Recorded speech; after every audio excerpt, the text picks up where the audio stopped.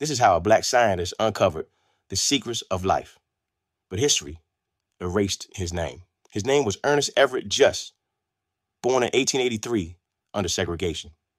Despite poverty, he rose to become one of the greatest cell biologists of his time.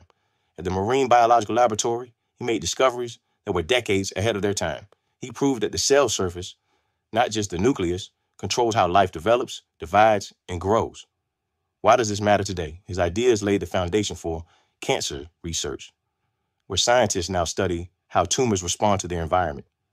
Epigenetics, the science of how cells change when exposed to outside signals. Fertility treatments, including IVF, which rely on his discoveries about egg and sperm interaction. Yet despite transforming modern biology, just never received the wealth or fame his work deserved. His brilliance shaped science forever, even if history tried to erase his name.